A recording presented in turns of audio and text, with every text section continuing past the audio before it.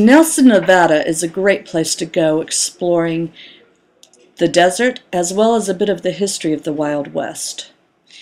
It's a bit of a ghost town now, with only about 20 people who live here.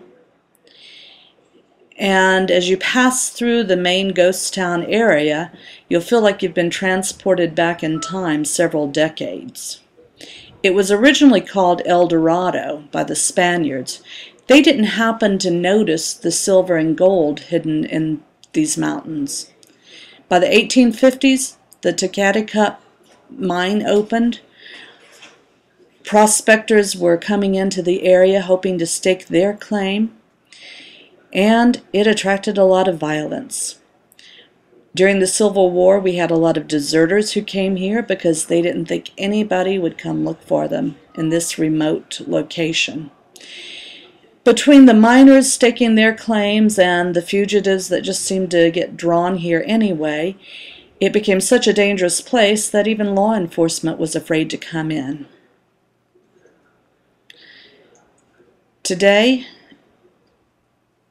it has a canoe rental, and if you stay on the road that goes by it, it takes you down to where the road ends at Lake Mojave. There used to be a little village here called Nelson's Landing. Unfortunately, in 1974, it flooded and the village was covered with debris and water. And now it's just a place to go hiking, enjoy the skiing on the water like these folks are doing. We picked a bit of an overcast day to come out here. But it's a great place to go explore. Nelson, Nevada, for a real slice of old Wild West history. This is Debbie at lvhomepro.com, your guide to Las Vegas.